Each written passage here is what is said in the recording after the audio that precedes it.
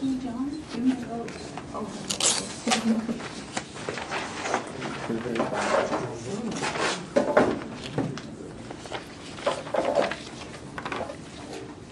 We have two speeches today.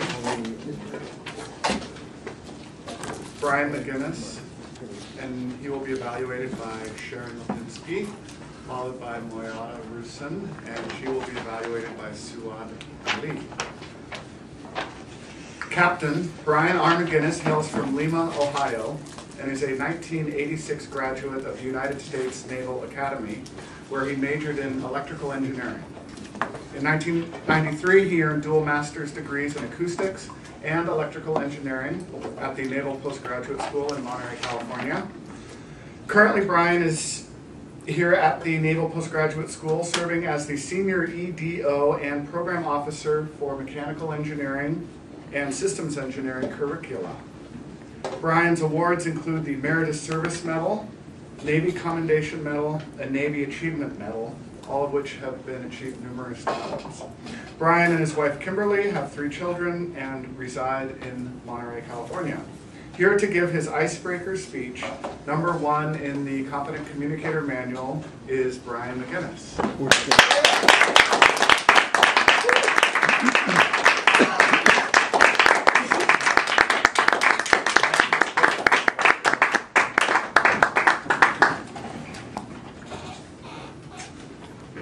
The title of my speech today is Why is Your Name?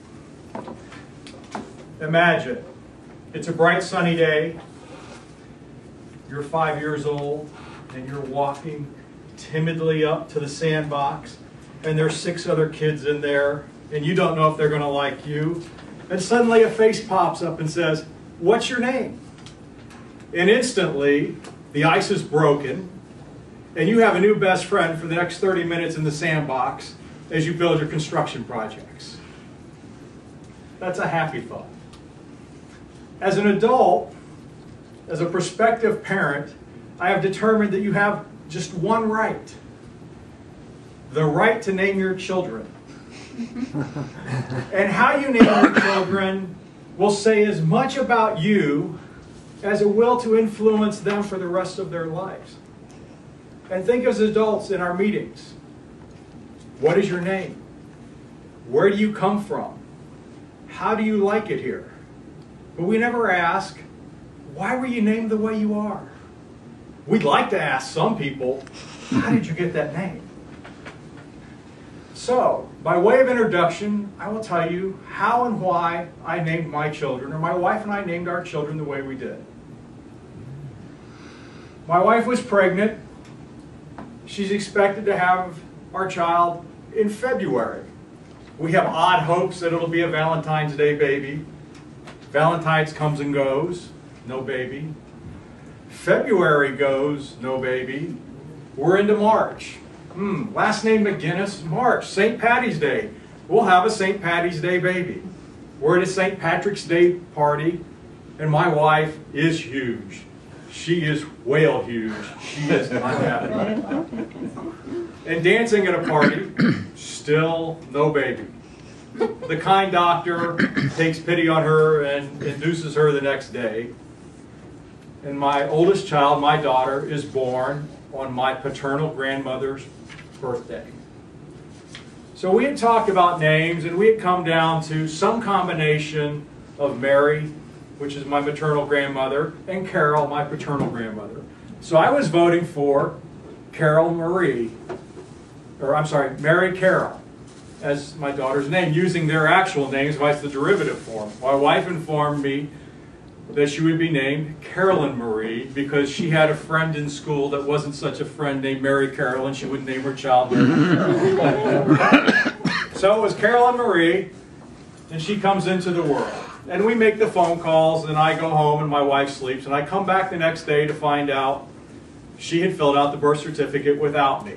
And I said, well, how did you spell Carolyn? Well, it was C-A-R-O-L-Y-N, and I had intended it to be Caroline Marie, but it's Carolyn Marie. So she's very proud of the fact that she's named for her 2 grandmothers. We're pregnant again. this time, as in the first, we don't know the sex of the child. We're trying to come up with names. We've come up with a girl's name that will be some derivation of my wife's sister Kelly and my name, Brian. But for the boy's name, we don't have a name picked out yet. My wife asked me, well, if it was a boy, what would you name it? And I said, well, my two heroes in life are John Paul Jones and George S. Patton. So we'll use something like that if it's a boy. Well, my wife's not keen on the idea, but she offers no suitable alternatives for a boy's name. So yet again, we have a girl's name ready to go and no boys' names.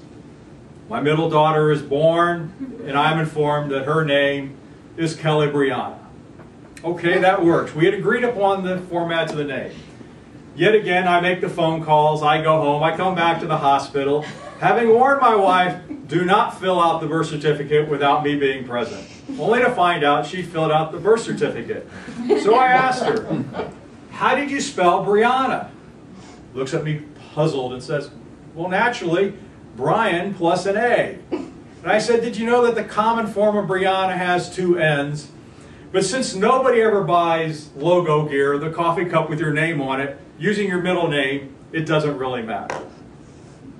So, my second daughter, named for her aunt and her father. Finally, my third child, my son. We find out we're pregnant, and we go to the doctor. I am not thrilled. I have been to the point where in 10 years I get my wife back. She's no longer mom, she becomes my wife. So we're at the doctor, and we're informed that because you're advanced maternal age, we're going to do all of these different ultrasounds. My wife is dismayed at being told she's old. So we find out that we're going to have a son. Well, it turns out there was a pattern brewing that I just didn't recognize it. For the first child, I knew my daughter's name. We had one picked out, no son's name. Second one, had a girl's name picked out, no boy's name. Third one, we're out of girls' names, and we're down to the boys' names. And we find out it's going to be a boy. I am living in Portsmouth, New Hampshire, at Portsmouth Naval Shipyard. We live on the Piscataqua River, and we're a stone's throw away from where John Paul Jones launched the Ranger, and the house he stayed in twice is in downtown Portsmouth, New Hampshire. Consequently, without thought, my son's name was going to be John Paul Jones McGuinnis. So, you now understand the how and the why I named my children. But this was supposed to be a speech about me. So what about my name? Well, my name is Brian Russell McGuinnis. So, with a good Irish name of McGuinnis, my mom and dad naturally picked a good Irish first name, and that is Brian. And if you look up Brian in the names books, it means strong. And my middle name is Russell, which is my dad's first name. So now you know how and why I was named. Thank you.